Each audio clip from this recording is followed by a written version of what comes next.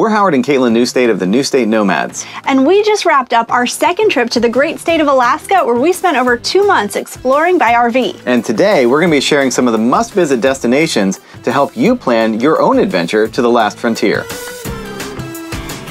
This episode is presented by Winnebago. If you'd like to check out the rest of the series, there'll be a link in the description below to Winnebago's Go Life blog. Alaska is huge, from the beautiful coastal fishing towns of the Kenai Peninsula to the incredible mountains that you can find in the interior. So where do you start? That is a great question.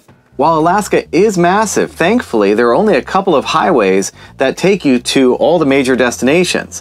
So you have a choice. You can either go clockwise or counterclockwise. Now some people call this a Great Alaskan Adventure or the Alaskan Circle. But basically, when you enter from Canada and you come in at Tok, you have a decision. Do you continue on to Fairbanks, or do you take the Tok Cutoff and head south, going to Valdez, Glennallen, and then continuing into Anchorage in the Kenai Peninsula? In 2019 and 2021, we kind of bounced around and made our own route.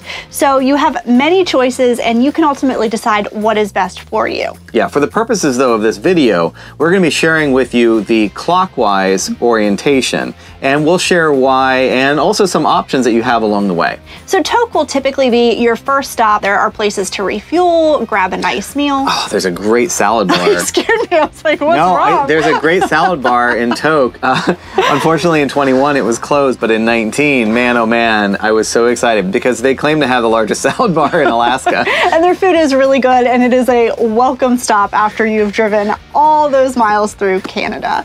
And as Howard mentioned, you do have a decision to make at this point. We have always taken the Tok Cutoff. This is a little bit controversial in the RV world. There's a lot of debate about the road conditions of the Tok Cutoff, and we've talked about road conditions before. We're not going to touch on it too much in this video, but both times in 2019 and 21 that we have taken the Tok Cutoff, we found the road to be pretty good. I would agree. I think that maybe in the past it had been quite bad, but with the exception of a couple frost heaves, really not too bad at all, and it does save you a lot of time over going all the way up to the Richardson highway and then cutting down to Glennallen. Which you can do, and the scenery there is beautiful. You get really cool views of the Alaska pipeline. Oh, yeah, the pipeline, yeah. Which Howard was very excited about. Yeah, you can stop at the Alaska pipeline. I mean, you can touch the Alaska pipeline if you want to, although there are signs that tell you don't climb on the Alaska pipeline. Scout even got to see it, which was pretty funny. Yeah, but if you take the Tok Cutoff, it will save you time. It will take you right down to Glennallen.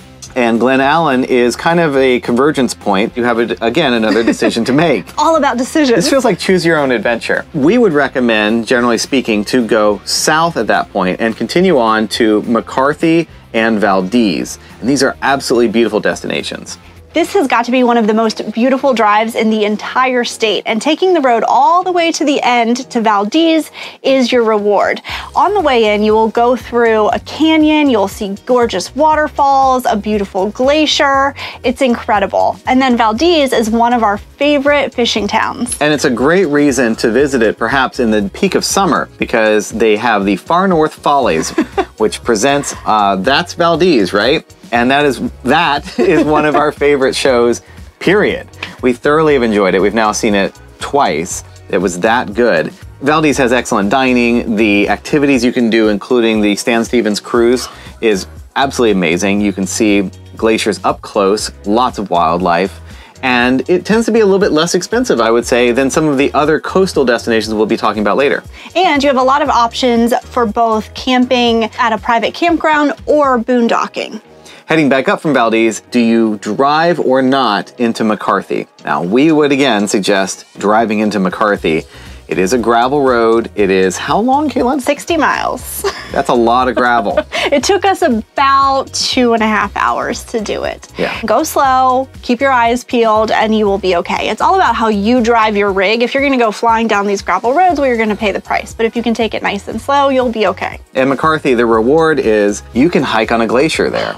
And that was one of our favorite things that we did in Alaska. It was so well done. Our guide was excellent. The hike out to the Root Glacier is so beautiful. And exploring Kennicott, which is part of Wrangell St. Elias National Park, is a must visit. And you actually go through it when you're going to Root Glacier. We would highly recommend that you stop and check out the exhibits and a lot of the restored buildings to learn more about this important part of Alaska's history. So you finished with McCarthy, now we're driving up to Glennallen, and again, you have a choice to make. We would recommend heading west or southwest towards Anchorage. And this drive is spectacular. I know that is a common theme. We keep repeating ourselves, but you will see all of the scenery just keeps getting better and better. These mountains are so massive, and you will come to a town called Glacier View, aptly named because you get incredible views of glaciers. There are pull-offs everywhere. You can stop and take all kinds of photos. It's just breathtaking. Yeah, this is absolutely one of the best drives in Alaska. And you know, it's 2 lanes a lot of the time, and you're kind of weaving and bobbing. Do take your time. Make sure you stay aware of your surroundings with the frost heaves. Always be looking ahead. I'll give you a hot tip about the frost heaves.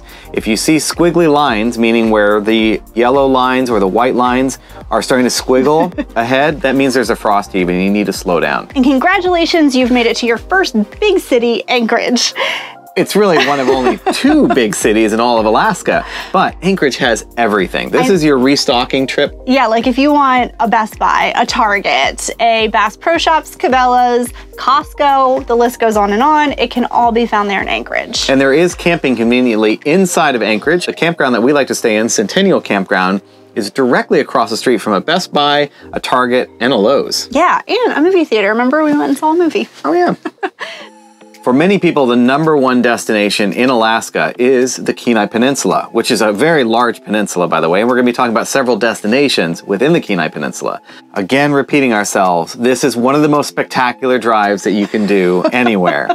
The Seward Highway, oh my goodness, it just goes along the water, and then you'll start to see more mountains and glaciers come into view. And whales if you're lucky. And if you're worried because we keep saying like mountains and glaciers, as you can see from this footage, it's all different. So even though we're saying the same words, mountains and glaciers, you can see how different this landscape is. The first town that you'll come across as you're heading down is Girdwood, which is a lovely town at the base of the Alaska Resort.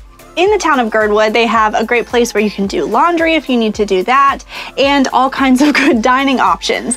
But the highlight for us was taking the Alaska tram up to the top of the mountain, where you get, again, gorgeous views of all of the surrounding beautiful landscape. And you can grab a good meal at Alaska Resort. Next on the route is Whittier, one of the most remote towns possibly in the world. If you want to drive in there, it is only accessible by a one-way tunnel that alternates directions on a timed schedule. The town of Whittier itself is pretty tiny, but there's enough to fill an entire day, especially if you do the Portage Pass hiking trail. It is a challenge for sure. It is a workout. We've done it twice. And that's probably all we'll do. Well, but you know that it has to be worth it if we did it twice in just 19 and 21. And it is dog friendly, so you can take the pups and you can hike all the way down to a beach area, which is right in front of Portage Glacier. It's absolutely stunning. There are several camping options inside of Whittier if you choose to stay inside. It does close up at night. That is something to be aware of, that after the last scheduled switch of the one-way direction in the tunnel, you're in for the night. So you might be spending the night there if you don't plan accordingly. And even though, once again, you have choices, we would recommend heading at this point straight down to Seward. This is one of our favorite places in the entire state. It's another coastal fishing town where you can walk along the harbor and watch all the fishing charters come in and see what they have caught that day. It is super cool. There's also the Alaska Sea Life Center where you can get up close and personal with tons of wildlife. And one of the most unique parks in the national park system is Kenai Fjords.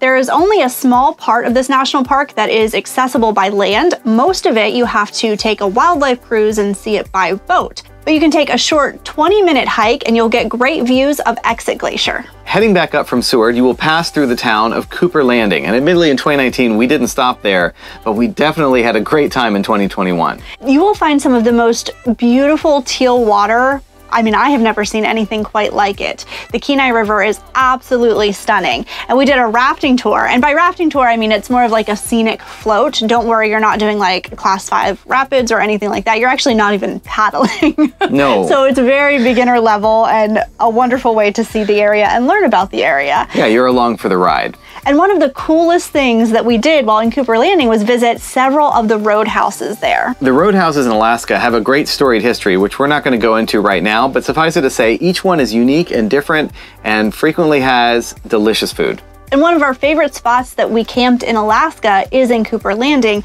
right along the river. If you're lucky enough, you can snag a spot with those beautiful river views. We spent a couple of days there and absolutely loved it. And the road through Cooper Landing eventually ends in Homer. Again, one of our favorite coastal towns in Alaska. And the best way we think to experience this is to stay out on the Homer Spit. It's about 4.5 miles of land that juts out into the water, and there are great camping options all along the spit. And you'll be able to walk to all of the cool like shops, restaurants, and book a wildlife tour. It's great. This year we booked a trip with Rainbow Tours to visit Seldovia, and along the way we saw lots of wildlife, including killer whales. Oh, those were absolutely amazing to see. I had never seen whales in the wild like that. It was so cool. We also saw sea otters. We did a little detour over to Gull Island and saw hundreds and hundreds of birds, including eagles. So if that's your thing, that is a wonderful way to see it. And then we got to the teeny tiny town of Seldovia, where we had a great meal and walked around and explored before heading back to Homer. And we even found a way to spoil ourselves a little bit while we were in Homer. We happened to be there over my birthday, so we booked a trip to the Homer Inn and Spa and had so much fun and relaxation at their many features, including a hot tub and a tepidarium and a sauna, and you're overlooking the bay and the mountains. It is a beautiful way to spend not just your birthday, but any time. Day. There's lots of great camping along the way as you head out of the Kenai Peninsula and back up to Anchorage. And again, this is another great stop for refueling, restocking, and resupply before you head on the Parks Highway towards the Denali National Park. This is another very unique experience within the national park system because most of it is inaccessible by personal vehicle. You have to actually hop on a bus and be driven through the park. So it does require a bit of planning. We visited in 2019 and had a wonderful time. In 2021, some of the same activities that made it so special during our first visit weren't being offered, understandably so because of COVID. So we opted not to return this year. But in a normal year, we definitely recommend it. You can go and see sled dog demonstrations, and one of our all-time favorite things that we've ever done during our travels, it's called a disco hike. And it's not for dancing. I mean, you could break out some moves if you wanted to. You could, and I'm sure that they would support that actually fully for it. But they did play disco music. The disco bus and the disco music is for the disco hikes. And that's something that you have to book in person at the visitor center, and they are always different because each ranger gets to pick and choose where they want to share a hike somewhere within Denali National Park. Spoiler alert, they are all going to be off-trail hikes. This is backcountry hiking, and it's really amazing to experience. Particularly if you have never done it before, you have a ranger who is leading you and showing you how to do it. You'll see evidence of wildlife that had been in the area. You might even come across some yourself. We actually crossed through rivers and went through like a bog where it was really spongy. Remember that? And kind of hard to walk.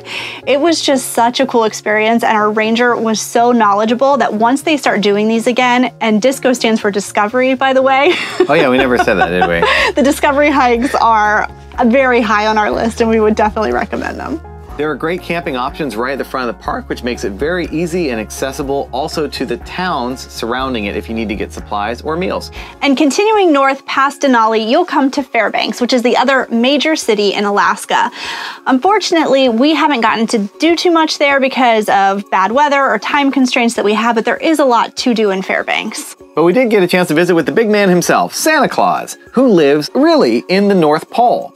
The town of North Pole is where Santa lives with Mrs. Claus, as well as his reindeer, and there's a huge store that is full of Christmas wonderfulness and delicious hot cocoa. There is a really wonderful story behind how North Pole got its name and why Santa Claus lives there, and we'll have a link in the description of this video below so that you can learn about it too. A little over an hour outside of Fairbanks, you'll find Chena Hot Springs. This is a one-stop shop for all kinds of amazing fun activities in one of our favorite places in Alaska. Yeah, you really can do it all. It's not just the hot springs, it's also really cold because they have the ice museum. You can do ATV tours, horseback riding. There's delicious dining there as well. It really is something for everyone and has great camping located right on site, or there are hotel rooms as well. Another really cool thing about Chena Hot Springs is their commitment to sustainability. Using geothermal energy, they are creating power and heating their own buildings. They're even growing their own crops there on site in Alaska year-round.